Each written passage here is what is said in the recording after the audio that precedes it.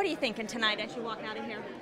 Well, I'm thinking that I had a good time for my 8 years on the board. I'm really pleased with what I was able to accomplish, during my tenure. But the board is more than any individual board member, and I think they will continue to do great work, with our new board members. So I go out with satisfaction for my tenure, and I look forward to just watching what goes on with our new board. Any advice for them?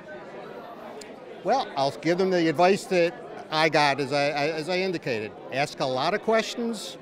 Really ask to see the data, because it's really important that you see what are the programs that are working, not working, and it's really important to see the student data, to see what the results are. And then you really have to just do what they think is the right thing. At the end of the day, it's really, using your best judgment to really weigh competing interests and just, go with their gut in terms of, making informed decisions.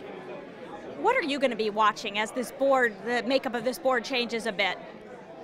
So, I'll look to see the relationships, because this is all about relationships, and I think that's important. I think as the relationships the new board members have with our county council, with our state delegation, because it's important that as they advocate for our funding, for our school system, that's important. And I think really the leadership that they show to our superintendent, he's still only been here for a few months, and really the kind of teamwork and collaboration that the new board will provide to the superintendent, because they really have to work together to create a common vision. They can't be about individual board members having their own agenda. They really have to come together as a team with the superintendent to figure out what are the programs, and the initiatives that they support.